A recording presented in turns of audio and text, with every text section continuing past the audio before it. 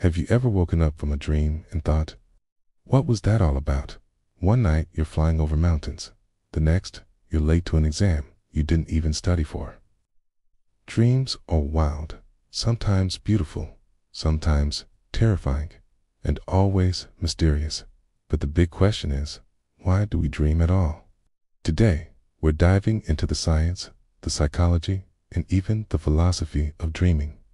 And by the end, you might see those nightly movies in your mind in a completely different way. Every single person dreams, even if you don't remember them. You dream multiple times every night, mostly during REM sleep. But here's the kicker. Scientists don't fully agree on why we dream. We know what happens in the brain, but the reason, that's still up for debate. For centuries, we've looked to dreams for divine messages, prophecies, or a window into our hidden desires. But modern science is peeling back the curtain, offering theories that are just as fascinating as any ancient myth. So, let's explore the leading explanations for this universal human experience. Chapter 1. The Memory Consolidation Hypothesis. One of the most popular and evidence-backed ideas is that dreams are your brain's way of filing memories. Think of your mind as a giant, slightly disorganized hard drive. Every single day, you're dumping countless files into it. That awkward conversation with your boss, the name of a new song you liked, the stress of a deadline, even those TikToks you didn't want to watch, but did anyway. It's a lot of data. At night, during sleep, your brain gets to work sorting it all out. What's important enough to keep? What can be moved to the trash? Dreams might just be a byproduct of this transfer. This explains why you might dream about a subject you were studying intensely for a test. Your brain is literally working overnight to cement that information. The dream might not be a literal replay. Instead, it mixes old memories with new ones, creating those bizarre scenarios we know and love. Chapter 2. The Threat Simulation Theory. Secondly, a theory that speaks to our primal instincts. Have you ever noticed how many dreams are, stressful? You're being chased, you're falling, you're unprepared for a big presentation. It's not always pleasant. The threat simulation theory, proposed by philosopher Auntie Reverend Suo, suggests this isn't a bug, it's a feature. This theory argues that dreaming evolved as a defense mechanism, a virtual reality simulator for practicing our fight-to-flight responses. Think about it from an evolutionary perspective. For our ancestors, the world was a dangerous place. Predators, rival tribes, natural disasters, threats were everywhere. A brain that could safely rehearse escape strategies or confrontational scenarios without any real-world risk would provide a massive survival advantage. So, when you dream that you're running from a shadowy figure, your brain is essentially running a drill. It's activating the same fear and stress responses you'd have in real life. It's letting you practice your reaction in a safe, simulated environment. The theory suggests that this is why anxiety-provoking dreams are so common.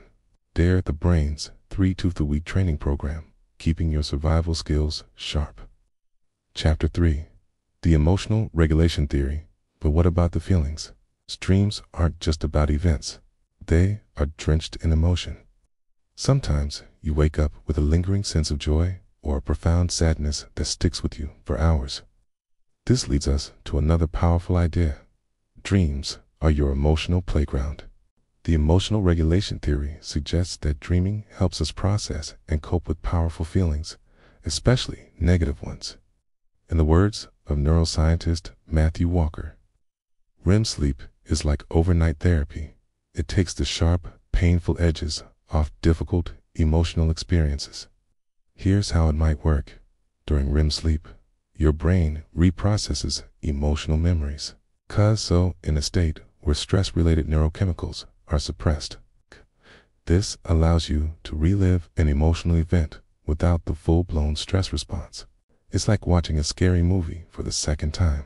You know what's going to happen, so you can analyze it with a bit more distance.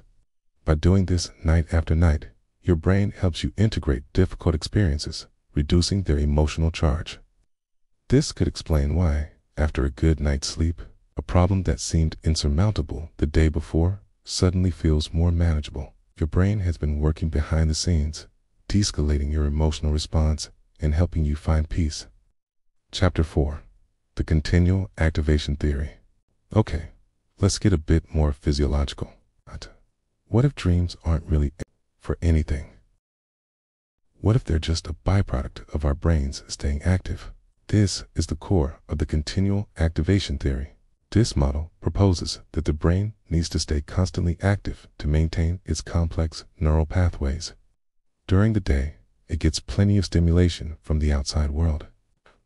According to this theory, one part of the brain starts the process by sending random electrical signals or activations up to another part of the brain. The receiver then does its best to interpret these random signals. Okay, it's like being given a random assortment of pictures and words and being told to create a story. The brain weaves these nonsensical signals into a narrative, drawing on recent memories, deep-seated fears, and latent desires to fill in the gaps. So that dream where your teeth fall out while you're riding a unicycle on the moon? It might not be a deep symbolic message. It could just be your brain trying to make a coherent story out of a bunch of random neural firings. It's less about meaning and more about a biological process of self-maintenance. Chapter 5. The Creative Problem Solving Theory. If you ever heard the phrase, sleep on it, turns out that's incredibly sound advice. Many famous discoveries and creative breakthroughs have reportedly come from dreams. Paul McCartney famously said the melody for Yesterday came to him in a dream. The structure of the benzene ring was revealed to a chemist in a dream of a snake biting its own tail. This leads to the theory that dreams are a sandbox for creativity and problem solving. When we're awake, our thinking is often linear and logical, constrained by rules and preconceptions. But in the dream state, the prefrontal cortex, the part of our brain responsible for rational thought, is less active. This allows our minds to make connections we would never make in our waking life. The brain freely associates ideas, memories, and concepts in novel and bizarre ways. This hyper-associative state can lead to aha moments and innovative solutions to problems that have been stumping us. Your dream might be taking a problem you're refacing at work and combining it with a memory from childhood and an image from a movie you saw last week, creating a strange new perspective that unlocks a solution. It's your brain thinking outside the box way outside the box. So, the purpose of dreaming is still one of neuroscience's greatest unsolved mysteries. The truth is likely not one single theory, but a combination of several. Dreams help you remember stuff, manage feelings, and face fears. They really show just how amazing and complex our brains are.